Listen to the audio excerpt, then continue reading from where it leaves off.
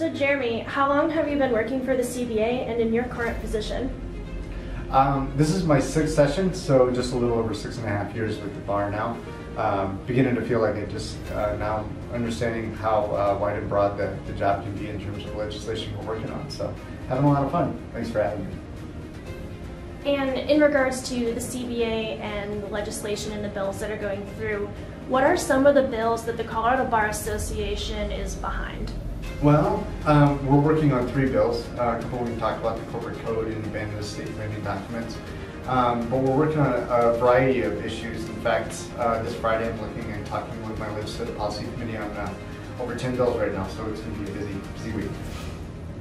And are there any bills, whether the CBA is sponsoring them or not, are there any that you find to be unique or different that you find fun and want to highlight?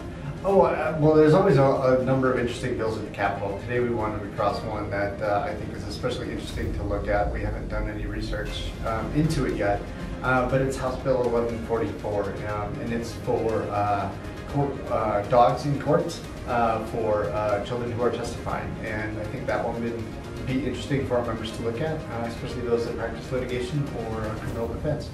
So I think that'll be fascinating.